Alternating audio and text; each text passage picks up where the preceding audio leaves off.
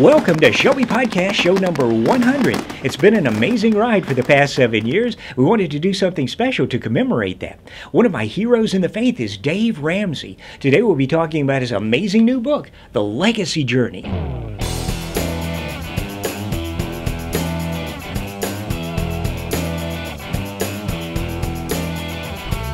If Financial Peace University is about waking up, then the legacy journey is about growing up. Building wealth is about stewardship. It's not about ownership.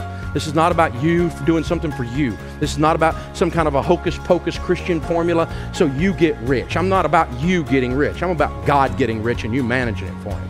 That's what the Bible's about. Joining us today from the Dave Ramsey Ministries in Nashville, Tennessee via Skype is dynamic pastor and speaker Chris Brown. Chris, why don't you tell us a little bit about your background and how your history led you into a partnership with the Dave Ramsey Ministries? Well, hey, Don, honored to be with you.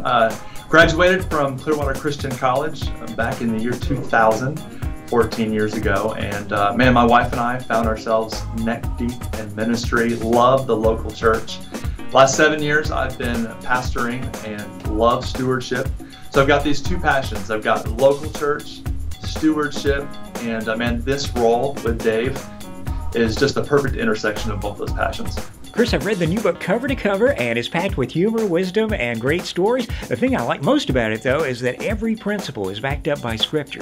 So, what audience is Dave trying to reach with the new book, and what is the overall theme of the legacy journey? Well, Proverbs 13:22 says that a good person leaves an inheritance for his children's children. And so, if some of our resources are about waking up, this resource is primarily for the growing up. And so some of our resources are going to be a little bit more, they're going to be biblically based. And this one is more biblically centered, and it's more of a Bible study type idea. In chapter 1, Dave talks about the 7 baby steps framework and the now, then, us, them principle. Chris, can you explain those concepts briefly? So let's just take now. Now is taking control of your situation now. So that's baby steps 1, 2, and 3, emergency fund, getting out of debt, and then beefing up that emergency fund.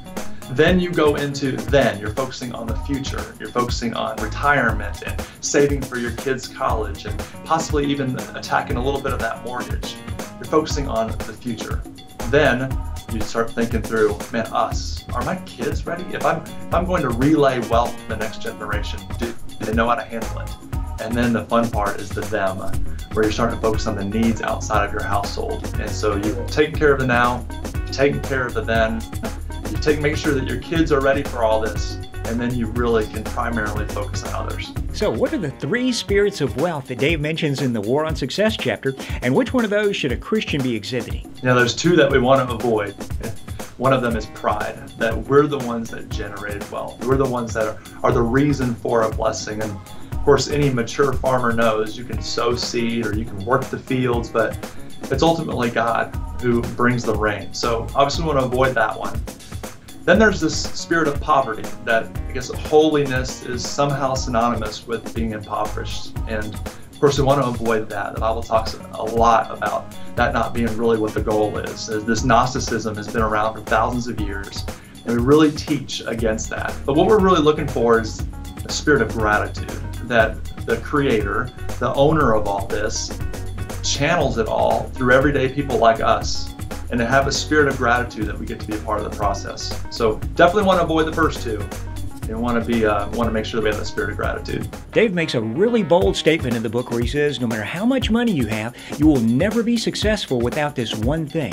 So Chris, what is this most powerful financial principle? Well, we've talked to people from all over the country for years now, and that person who's making, let's just say, $20,000 a year, that person is always wanting 40. And the person who's making 40 always wants 80, and the person who makes $1 million is always wanting 2 million. And so what we've seen through talking to millions and millions of people for years is where there's true success is when there's contentment. Contentment is that chief financial principle that we need. Without that, we're definitely going to be chasing this ongoing moving target. This carrot's going to be dangled out there. We're not going to be content. So we definitely need to have contentment in our lives to really realize that God has decided to use everyday people like us to be a part of this. it shouldn't be mistaken for apathy or for some kind of lack of ambition, but it's just a true peace, a true contentment. The chapter Your Work Matters talks about the importance of setting goals. So what are the 5 guidelines that everyone should use for goal setting? Yeah, number 1 is to be specific. You know, if I want to be a good dad, well, what is that? I mean, that's not specific. So that'd be the number 1. Number 2 is it needs to be measurable. It needs to have some kind of metric that you can tie to it. Thirdly, it needs to be in writing. You know, you got to make sure that you're accountable to it, that it keeps you inspired and challenged. You keep it in front of you. Maybe it's in your journal, on the refrigerator. Maybe it's on the mirror in your bathroom. Also, it needs to be yours. You know, if my wife wants me to be a better dad, it's only going to be effective if I want to be a better dad. And then lastly, it needs to have some kind of time limit. Do I want to be a better dad like this year or this month or like just in my overall life? So we want to make sure that our goal setting actually is tangible and we can know when we've hit that goal or not. Chris, could you tell us about the principles for generous giving that Dave talks about in the Call to Generosity chapter? We were made to be generous. I mean, we're made in God's image, and He gave His one and only Son. So He modeled that, obviously, in John 3:16. But also, there's an expectation that we are to be givers. I mean, if we're to be like Christ, well, He gave a lot, you know, and He gave Himself. Also, and then generosity, when it comes to that, it needs to be fun. That's where you get the cheerful giver scripture. It needs to be a fun and private process. Also, it's not all about money. This is more than that. It's a heart issue. It's an attitude. And it stems into other areas of our life, our time and our effort and our relationships and of course our money as well. And then the last one is it unlocks our full potential. So, you know, we've been faithful with little. He can trust us with much. You know, while I was reading the book, Dave must have said 50 times, God is the owner and you are the manager. So why is that concept so important in Christian finances? Don, on Saturday nights, I sit down at my desk and I huddle my kids around. I got a 10-year-old, an 8-year-old, and a 6-year-old. And I huddle them around and we write our first fruits tithe check for that particular week. And we write it together and we pray over it. And the next morning, I usually give it to my oldest kid, Max.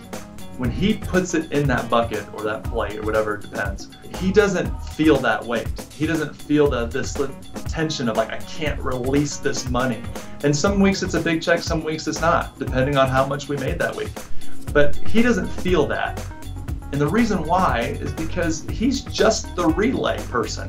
He's the one that's taking it from what he thinks is the owner and relaying it to the kingdom. So the concept is he's not the owner. And of course, by now, I realize when I write that check, well, that I'm not the owner either. And so it's actually fun when we realize that God is the owner and that we are just part of the process and that He trusts us that much, that we are to be His managers and His stewards of all these resources. So just from a giving perspective, that's how important it is that we realize who the owner is and who the owner isn't. I really enjoyed all the stories in the legacy journey, and Dave in the last chapter talks about Clyde Eccles West. Chris, can you tell us who he was and why he was so important in Dave Ramsey's life?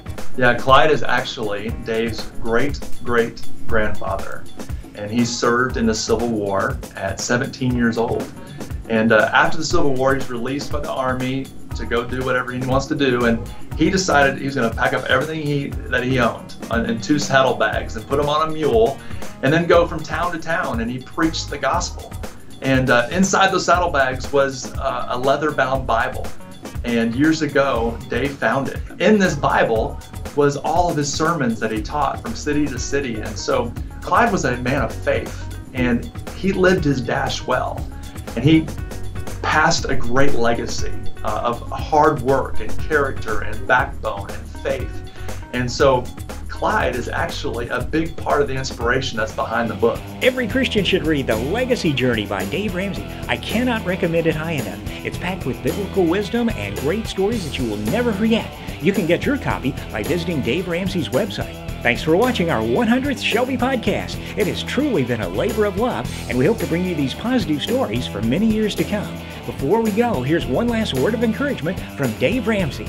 This is the legacy journey, because remember, if you handle money God's ways while working and earning an income, the natural result of sowing that is you're going to reap wealth. When you learn to give, it unleashes things in you. because it creates this overflow. And it does that in your spirit as well. We're going to remember above all else that when anything else fails, generosity will win. You cannot lose being generous.